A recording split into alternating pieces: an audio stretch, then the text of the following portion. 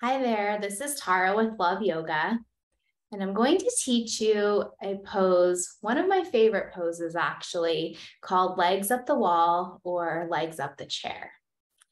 And this is a yoga posture that really can help with increasing circulation, decreasing inflammation in the body. It relaxes your nervous system and just helps bring a sense of calm within. And so also a little digestion support relieves back tension. So I'm going to invite you to go back to the wall. And I like to have a pillow for underneath my back. I'm going to start actually with legs up this bench, or you could use an ottoman or, like I said, a chair first. And then I'll show you how to get into legs up the wall. I'm just sitting on the pillow. Hip is parallel to the bench, and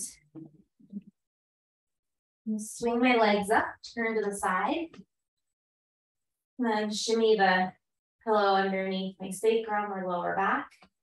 Arms can rest by your sides. They can come to a cactus. You could also just rest them on your belly. And then just fix your gaze on a spot on the ceiling or close down your eyes, whatever's comfortable for you. Come into some steady inhales and exhales, making the breath just a little bit longer as you breathe in and as you breathe out.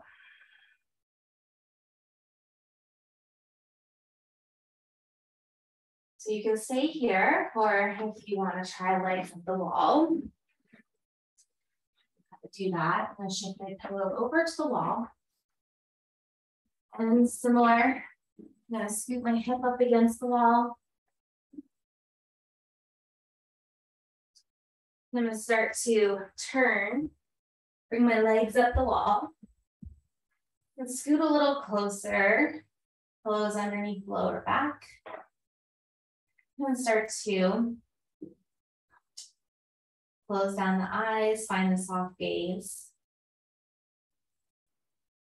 Soften the body.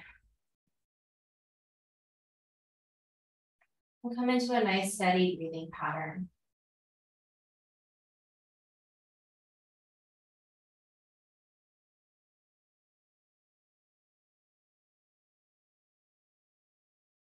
So as you're breathing in and out, it may be beneficial to inhale the breath up to your toes. Exhale, draw the breath down your legs towards your hips. Do that a few times, inhaling the breath up to your toes.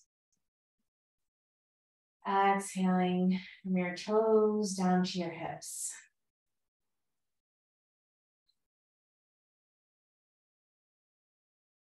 And so if your feet start to tingle at all, it's a little bit normal. So as long as you don't have pain, that's just the reverse of the blood flow kind of starting to move up your legs.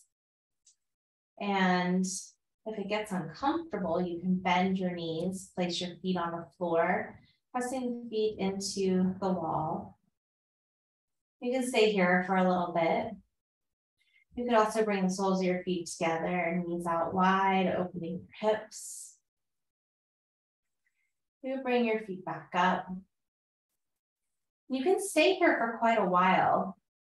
I usually stay for a minimum of 5 minutes, sometimes closer to 10.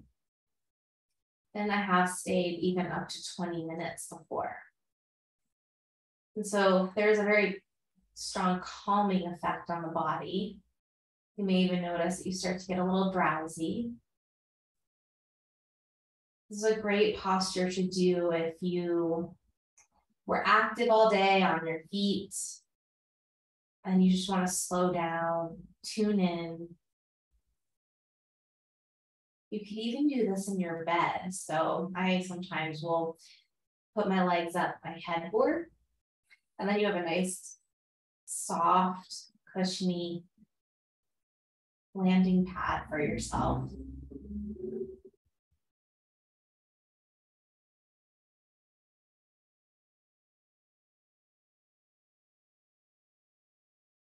Just coming back to your breath, allowing yourself to meditate a little bit in this pose.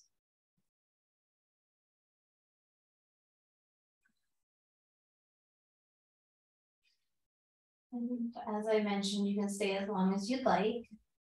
So usually I'll just set a timer and have it next to me for however long I'd like to stay. And when you feel ready to come out of the pose, similar to how you came into it, you just will bend the knees, roll to one side, and then press yourself up to a seated position. You may want to even shake out your legs and notice how you feel. I like to stand up and notice how my feet feel, my legs feel, usually a little lighter. So thank you so much for joining me for legs up the wall or chair. I hope you practice this pose often and experience the benefits. Namaste.